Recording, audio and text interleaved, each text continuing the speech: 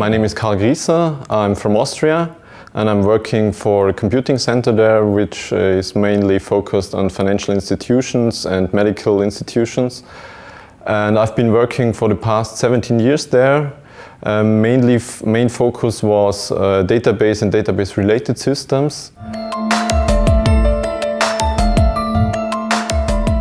It's the first database product I've ever seen that simply works. And that's a good thing, because you don't want to be in a position that you have to be told how to do regular stuff in a database.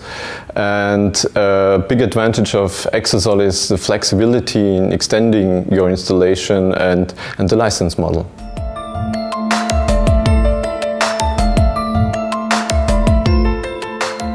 And the main problems, actually they are problems, they are not challenges, we have are the regulation systems in Austria for financial institutions. We have quite some failing banks in Austria, and the regulations got stronger from the government, and we have to send reports to the National Bank in a timely manner, and there are even penalties on not doing so within time frame. And these are the challenges, and we are simply unable to do that with our old database systems.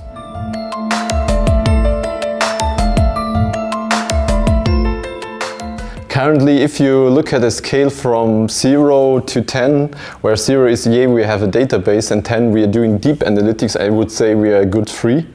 Mainly because we have been running our data warehouses on outdated platforms like DB2 on mainframe or something like that, and it's very costly to do analytics there. So we were unable until now to do analytics. It's currently starting in our company to do deep analytics and analytics on the data and generating value, additional value, except the regulations for our customers.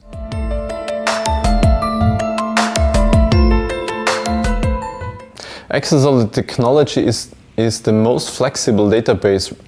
Forget about the performance. Even if you're DBA and you have some challenges, the regular data model changes, anything, I've never seen a database that is so flexible to do online schema changes, to run another distribution all online without downtime. I've never seen that before. That's from the product perspective.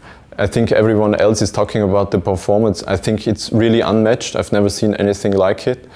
And from the company perspective, we have really good experience with the support, and they have a good knowledge. It's a big issue with other big companies that you really have to struggle to get the support you need, or to get a bug fixed, and it's rather easy to get your bugs fixed with Exasol, with the company. It's an excellent support, and as for me, German speaking support is always good.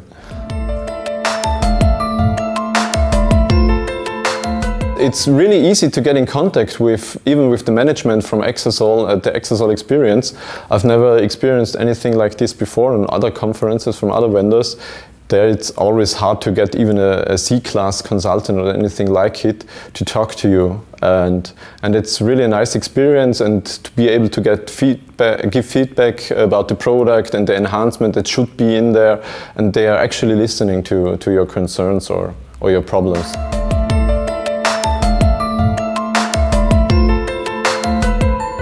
First off, we have to finish our migration process from the old platform. This will be till the end of this year, where we have some computing course, you could name it analytics, and we have to migrate them to Exasol, and we put a lot of effort in there. There were about, I think it's 2,000 COBOL programs on the mainframe that have to be rewritten and actually analyzed and newly deployed on an Exasol platform that is completely different to everything we had before.